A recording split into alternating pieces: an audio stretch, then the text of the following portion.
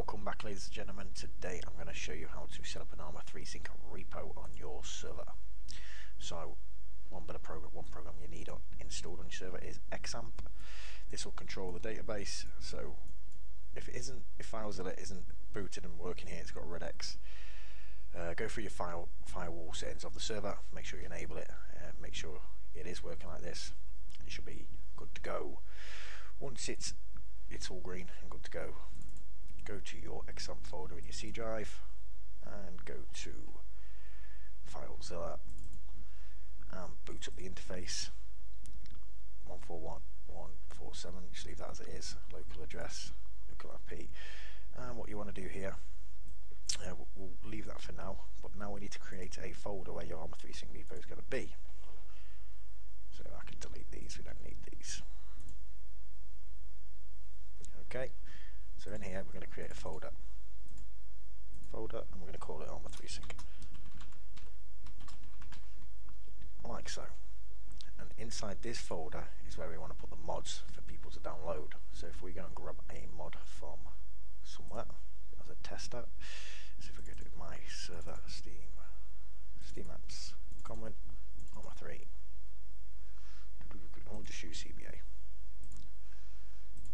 But you'd put your mods in here. So if paste that in there. Okay, back to the FileZilla.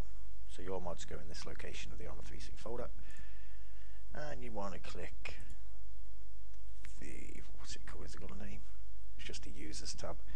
Okay, and here is where we set our folders. So share folders would have to link up to this folder. So if we go to add, let's go all my old stuff in here, C drive, and we go to this folder here. So okay, and it's on anonymous, and that's all we need to,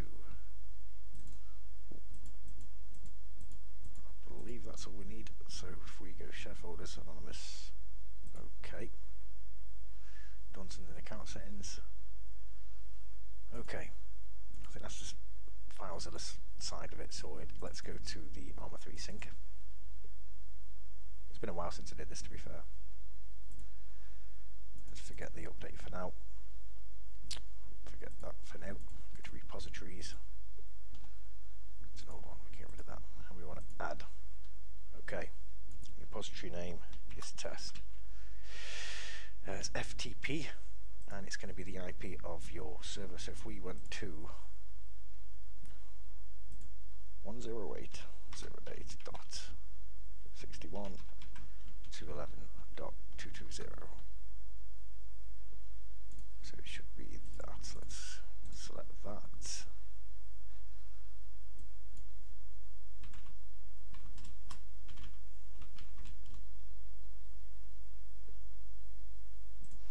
Let's just select that. Control V in there. We don't want the HTTP. We just want the FTP. Got ya. Anonymous. Okay. So let's connect to it. Now we want to build the repository. So select this one. Nope, sorry, go back.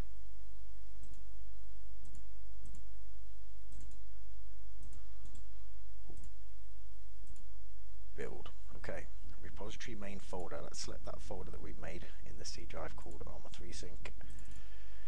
This PC, bloody thing. This, my mouse. Wow. Maybe we're not going to go in then. C drive, ARMA3SYNC. Okay. Right. So now build. Repository build. Okay. So if we go to, here's the repository URL. Copy, got that. Repository is updated. So we've got the, excuse my mouse, absolute nightmare. So it's every time you update, just update the folder, come back in here and rebuild it. Let's copy that. Let's go on to my ARMA3SYNC on my desktop PC. ARMA3SYNC, where are you? Yes. I'm not going to bother with the update for now. Repositories, add a new repository, paste that link in here. access. Okay. Here's our test repo. Connecting to the repo. Checking for add-ons. CBA. So I don't want to download this. If I did want to download it, it'll be this one here.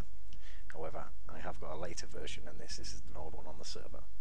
So yeah, that's how it's done, guys. That's how to set up a repo for your server on a server. Hope it helps. Leave a like and subscribe. Take care.